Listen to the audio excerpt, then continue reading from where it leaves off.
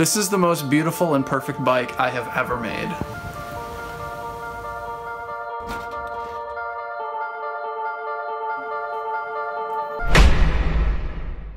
This is just the most finished bike that I've ever made. I just think it looks really good, and I'm really proud of the way that it came out. And every time I look at this bike and I see it, you know, at home or while I'm riding it or whatever, it just makes me feel really proud that I made something like this. It's certainly not the most beautiful bike in the custom bike frame building world, but I'm really happy about it. It's got this magical paint job from the guys at Black Magic Paint in Portland, Oregon. And it costs a lot of money to get a paint job like this, but you know, prior to this I was getting everything powder coated single color, and that looks nice, but it's not the same as this. I was sticking on vinyl decals, but here I have my finished head tube badge with the snake wearing sunglasses, right? I think it kind of communicates what the brand is about. You know, it's a little bit, it takes everything seriously, but like not everything too seriously. And I got my logo here. You know, I just this is a Futura font that I modified the C and the O myself to get the shape that I wanted, and I've always been real proud of the logo. I thought it looks good, and then they actually painted it in, right? And I got my Strike Excellence tagline on there, right? It's a Cobra Strike, right?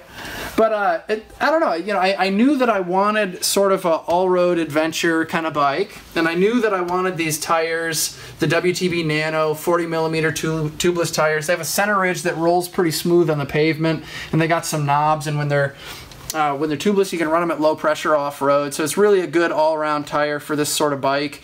Tire technology has come a long way. There's a lot more options now, but I made this in here like 1.5 years ago, and it's just TIG welded steel. I think the tubing is, the front triangle is different true temper tubes that I had on the shelf. This was the first bike that I built for an NV Composites carbon fiber fork.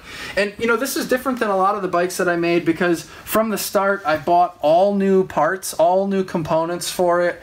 And I planned on spending a fair amount of money on the paint job, and I just kind of went I was trying to make a more finished, more all-out, you know, true representation of what I was after with fewer compromises. I felt like if I was going to break through in the frame building world, I needed to really kind of step it up a notch and go from making stuff that was functional and practical and maybe like solid to stuff that was a little more beautiful and refined and finished. And I think I did that better with this than I have with the other ones. And I just get excited when I look at it. You know, having made something like this and then getting to ride it is really cool.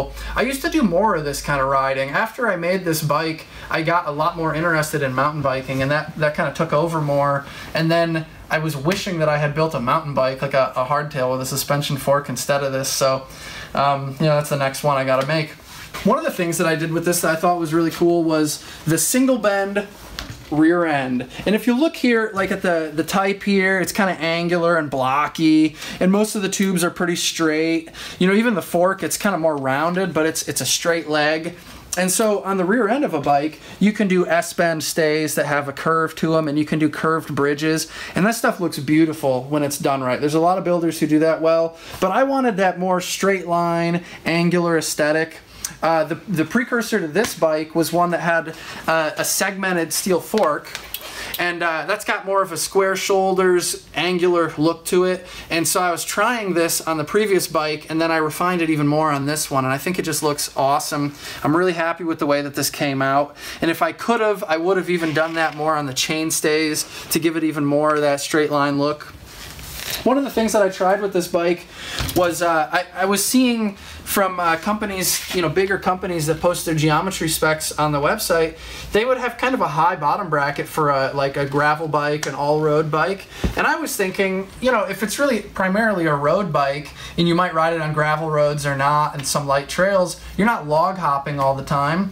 And so you want to really push the bottom bracket down as low as you can get away with so that you have a lower center of gravity. It lowers your whole body weight and everything. And so I tried a lower bottom bracket height, and then pretty quickly I was riding this on like mountain bike trails and kind of wishing that I had made myself a mountain bike, and so the cranks were getting hung up on everything. But if you were actually riding a lot on the roads, it'd be, you know, valuable maybe to lower it down some so it handles in corners a little bit better.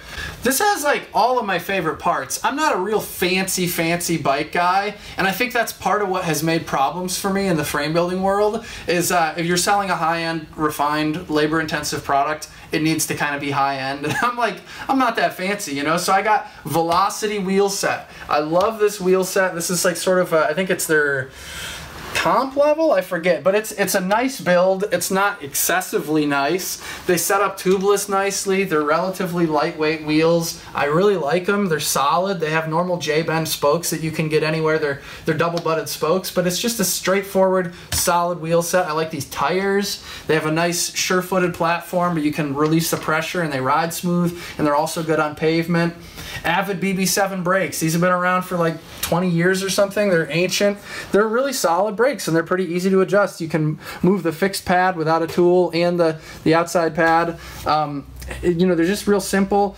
I got a SRAM Rival group set. I didn't even go with Force. I'm just not that fancy. You know, this is an absolute black narrow wide chainring. I think it's a 44 tooth, if I remember correctly. And this is somewhere in like Germany or something they machine these, and it's cool because it's eccentric, right? It's like Biopace was in the late 80s, and it just, you know, it's supposed to, allegedly, help, you know, through the dead spot of your pedal rotation. When you're down at the bottom here, you don't have any leverage, but on the power stroke, you really got it, and so they make it, right, eccentric so you can make better use of that. I just really love the parts on this bike. I have the Brooks C17 saddle.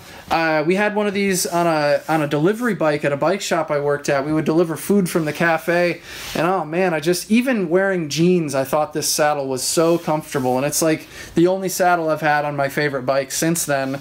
You know, if a saddle feels good when you're wearing jeans, you know it's a pretty good saddle. I wanted to try these kooky handlebars through the Easton, what's this, 70AX, and they got a flare to them. They kind of flare out at the bottom. They're really wide down here. It's kind of interesting. If you get in the drops and you start sprinting, you really have like a wider stance, and you can really reef on the handlebars a little bit more. This is the first bike I did with the sort of beer can head tube, and I wanted to do one of these for a while, but I had to buy the big facer and the big pilot reamer or whatever it is for the Park Tool head tube finishing tool, and those were a couple $100 for those two things together. And so, you know, it's just a couple. I had to put a lot into this one to get this one finished. You know, new stuff that I hadn't done before, and the paint and all that. I don't know. I really like it. I can't wait to go this all out on the next bike that I do, and I don't know when that'll be next. If the mountain bike frame, I want to make a hardtail mountain bike frame, if I'll be able to go as all out on that, if I'll if I'll want to allocate the funds for those parts. Oh, another thing about this is it's got the 1x11 drivetrain, and I just love this. You know, I don't want to be. Yeah, there's a place for a dual front chain rings, but you know, if you have a clutch derailleur and that wide spread on the cassette, you can, you know, it's got all the gearing I need. You know, this is plenty fancy for me. I think a lot of people would say that's an incredibly fancy bike, but in the custom bike world, it gets kind of stupidly fancy sometimes, and it's hard for me to relate to that. And this here is just a collection of all my favorite stuff. I got the Time ATAC pedals. Really like these. You know, they're just real simple mountain bike pedals that hold the cleat well, and I'm used to them. They clip in well. Yeah, it's just got it where it counts. So these are Paragon Machine Works Syntace dropouts for 142x12 rear hub, and if you're not aware of these, they're really clever. The way that the derailleur hanger bolts on is really clever. They're made so that rather than the derailleur hanger failing, this bolt will fail. So that's one cool thing about them, because the bolt is easier to replace, and it's lighter weight and whatever. The other cool thing is that this little aluminum insert is concentric, and it slides in there and it holds this side of your axle, your skewer, whatever. And if through the welding process or your fixture isn't accurate or whatever, if one of your chainstays ends up being a little bit longer than the other, your wheel won't center back here, and that's not a good thing. And it can be tricky to get that just right, but if you end up with that situation, this little insert comes in 3 flavors. There's concentric like this, and then there's 2 eccentrics of varying degrees. One of them I think is a 0.5 millimeter eccentric, and the other one's a whole millimeter eccentric. And what it allows you to do is get this wheel, if it's not sitting in plane with the frame, if it's like you know, kicked out one way or another, you put in the eccentric, one of the eccentric ones, and then by when you twist it around and pinch it in position, it allows you to get that wheel pretty close to being right in plane with the frame again. And so that's a hack. But if you're beginning frame building and it's hard for you because you don't have all the right tools and all the years of experience, that's a really good hack to have up your sleeve. I might do a whole video about that eventually, but for now, really good thing to know about. The main tubes on this bike, I think, were true temper. They were stuff I had around, and these are thinner wall tubes than what I usually had welded in, TIG welded into a frame. I think that these are 747, so the butts are 7/10 of a millimeter thick, and then 4/10 of a millimeter thick in the middle of the tube. I want to say they're both 747 for the top and the down tube. The frame is kind of springy. That's, you know, that's my finding with these. But, you know, welding these is trickier to get a good weld without burning through, and you know, it came out pretty good, actually. I was surprised at how easily these welded together. I used heat sinks and it came out nicely, and I was really quite happy with that.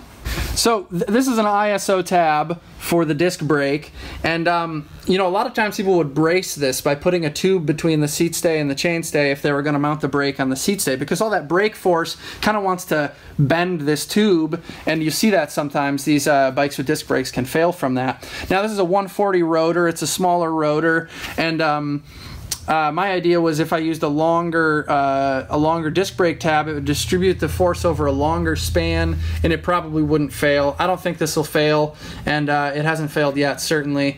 But anyway, you know, just it's a little bit more of a trick because you have to put some bends into this plate so that it meets up with the tube nicer, and then you have to grind it to get a nice tight fit so that over the length of it, your welds, you know, you don't want a big gap in there as you go to weld it. I have some tricks about that. I might do a video about that at some point. So anyway, this bike is fucking sick, and I am so into it, and I'm so proud of it. I wanted to share it with all of you and to point out some of my favorite things about it, and I'll do this with some other bikes. I have a commuter bike or two and some other frames around, and so I want to point out, you know, some other details that went into these and the thoughts behind them. I love frame building, and I'm excited to share that with all y'all. So make sure to stay tuned, subscribe to the channel. Please subscribe to the channel.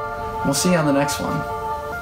Is this thing a bike or a gymnasium full of basketballs?